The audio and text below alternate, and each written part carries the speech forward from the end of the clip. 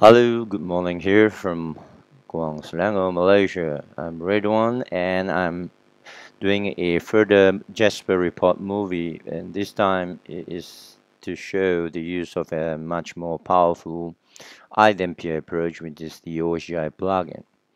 Now you can download this plugin. First you can go to the iDempiere page under all the available plugins.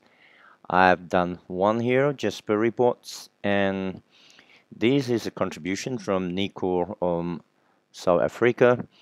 Um, I'm now going to upload this movie as after I've done it, and you can view this movie again. Basically, what we have here is a very ready-made plug-and-play out-of-the-box OSGi plugin. That's all you need, and all the JRXMLs are embedded. You can save into the local disk. If you want to modify and reattach back, and I'm going to show you how that is exactly done in this very fast short movie. Okay, so now first you have to download the plugin from here, and I have it, of course, because I packed out that plugin, and I'm gonna run my let's run my iDempiere now. All right, and telnet into it. Okay, you can see that I do not have the plugin here, and I'm going to install it from my file location, which you will get it after you have downloaded it. So I have got it anyway. I put on the hips folder for the time being, and let me see if I have. Yep. So just install it. Bundle 167, and it's still coming up. Let it finish for a while. I guess that's done. Let me start this 167. Okay. So you can see that it started, and let's see what happened over here. And you see it's doing some accounting stuff. Anyway, it should be up, and let's just go to. You have back in this. Let's get to. Let me refresh this. Then go into your iDempiere instance and do role access update as usual. And that's all there's to it. Login system. Right. To your HQ. Now, one thing to remember is that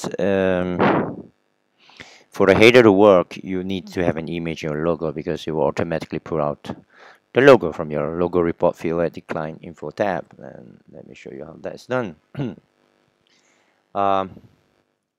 to your client. Right. So under logo, there's nothing here, so this way you have to put your company logo, and I do have my company logo here. Let me see, where's my company logo?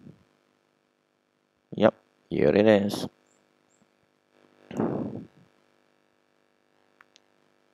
Yep, that's my logo.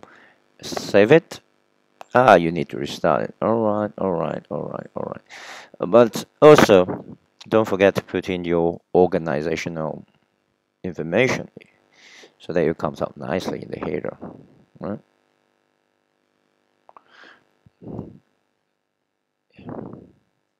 So I have a phone number there, fax number, have an email address. Save it. Let me show you what will happen if you don't do that. Anyway, I've not done the role access update anyway, so let me do that. Forgot about it. I was saying I'm going to do that at the beginning. Let's do that quickly for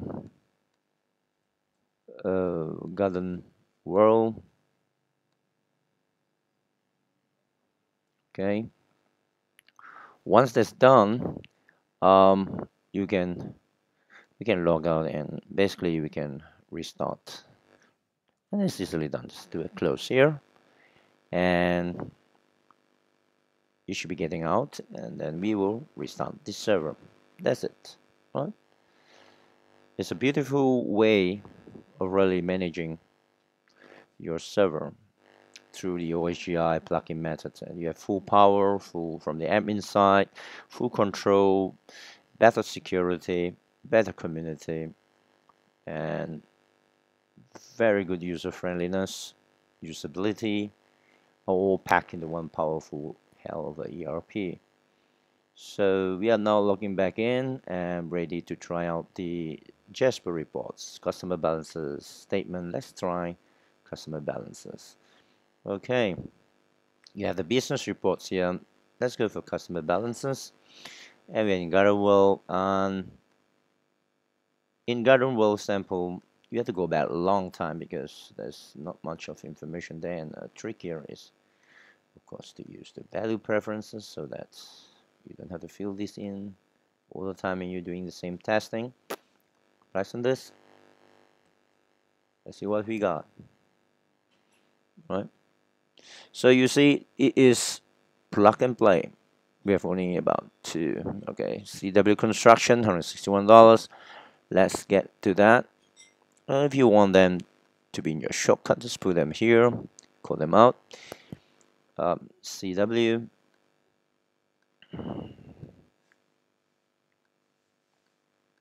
Okay. And again, I want to make them repeatable. Value preferences set. And just click OK. Here you are. Now you see how fast it was to really deploy this with hardly anything. You need not really need to stop your server unless just for that restart. But basically you could do your plugin in a hot pluggable manner, and everything's working out of the box, and you could pull your database information just like that. Now I'm going to show you another thing here is that what if you want to modify it? This is the big thing about open source, the freedom to modify, is that you could just go and save the JRXML already attached there. How do you get to it? Just change the role, get into your system mode. There is it coming in, and look for your Jasper report. Basically, the trick is go into an advanced search under entity type because they are newly. You can even go for Jasper report, but I haven't tried that. Let's go on one I'm sure, which is go on the user maintain. Yes, and you'll find that these are the reports they will pack in, those 4 reports. Now, let's say in customers balances, all right, I'm going to change something to the balances. So you go to the attachment, save it, save it somewhere, right? Save the file. Let me think. Yeah, just save the file. See, basically I've saved it anyway. I'm doing a repeat of this, but anyway. So if you have saved it, I've saved 2 copies of this, but earlier I was doing a test. Yes, I've saved it here. Go into your favorites IDE for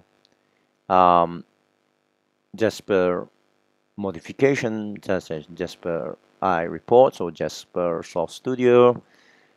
Here recommended to me by Hiep Lê Q, Vietnam. He's here as my guest, Malaysia for a month. And then you open the file. That file that you downloaded. Okay.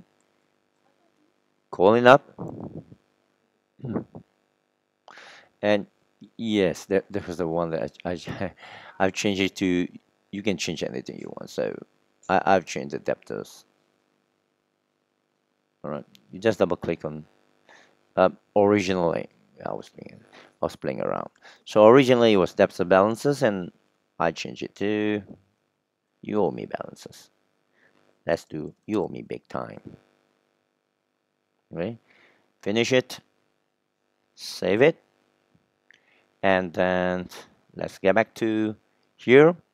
Trash this present one, and go to